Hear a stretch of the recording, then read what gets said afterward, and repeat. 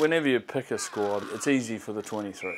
You know, they've got something to get really excited about at the end of the week, which is playing.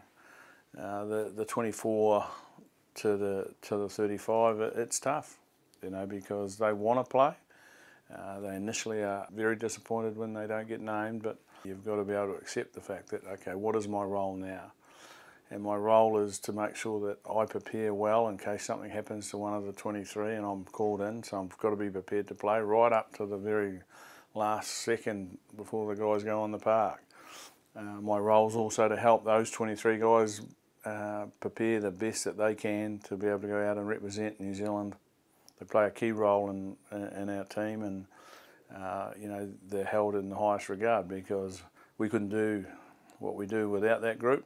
You know, a lot of them are going to be tomorrow's leaders and tomorrow's key players, so it's important that you know, they do their roles well, and we continue to teach them and they continue to learn. The guys that don't get to play, they've got the hardest job. Preparing and getting out there and playing, that's we're the lucky ones, that's the easy bit. It's the boys that don't get that opportunity, it's them and their mindset and how they help us prepare. We always say our performances are a direct reflection of how they've helped us prepare. So they're the most critical piece of the group, so it's awesome to have both Jack and Sonny on board helping me, Anton and Ani before this test.